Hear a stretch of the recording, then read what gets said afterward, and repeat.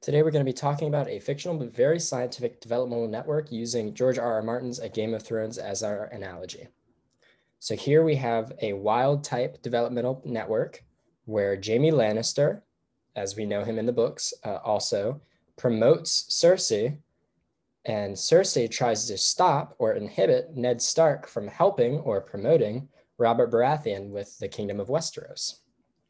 So in this wild type, this natural network, Robert is not transcribed because Jaime promotes Cersei.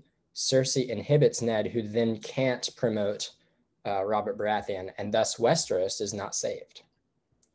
So we have to think about some mutations here. What happens if we take Cersei out of this equation? Well, Jaime is still active and tries to promote her, but she doesn't exist. Therefore, she cannot inhibit Ned, and Ned can save Westeros by promoting Robert Baratheon, and that's the end phenotype.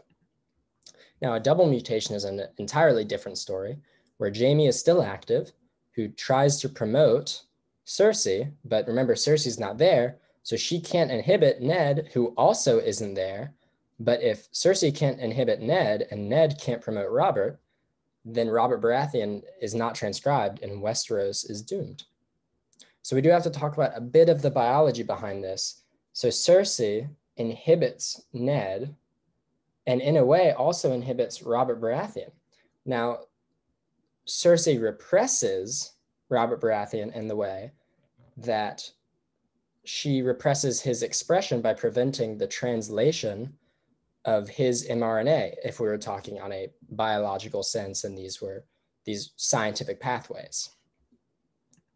So these are my citations, and thank you very much for listening.